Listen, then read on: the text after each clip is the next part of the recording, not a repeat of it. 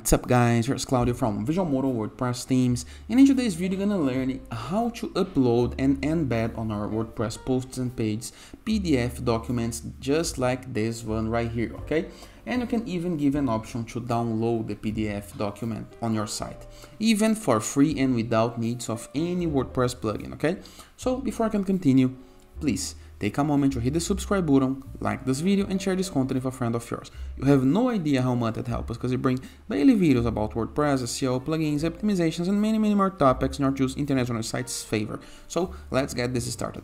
Very first thing to do is go to our WordPress dashboard, okay, and locate the place where you would like to apply this file. For example, can be on your posts from the left sidebar of menus, add new on a previously published post. I'm gonna choose to create a new one, so we're gonna go to add new.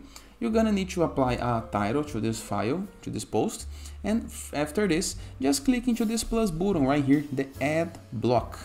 After this you're gonna find and search for a widget called file. This guy right here, this is a default block on WordPress new editor, so you have no need to install any plugin. You have this by default on your site. So click on file and you're gonna see these options. You can upload or open the media library. I'm gonna click on upload and I'm gonna choose the file from my computer. This is the PDF file, okay? So as you can see, the doc type, and here is the PDF file. And if you review, we have the right sidebar of menus with options that we can play with, okay? So we can show the inline embed, so we can only have the PDF file to download or to click and open it to a new window, or we can embed the file so the user can view the file on our WordPress website. We can change the height, so we can make it occupates less space on your site or more space on your site. You can choose this, okay? This is up to you, of course. And besides that, we can link to the media file if you prefer, or to the attachment page, it's up to you. And we can show or hide the download button, it's up to you as well, and open this into a new window if you want or not, it's up to you as well.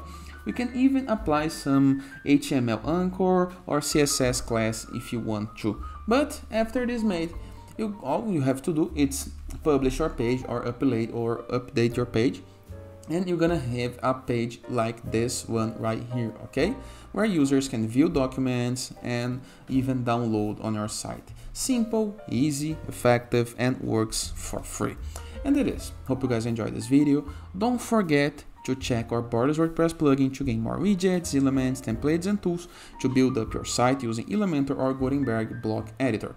Moreover, in the case there are needs of the best free WordPress theme to start your new site with almost unlimited customization options for free, try Anzu. You can download it on your site directly, okay?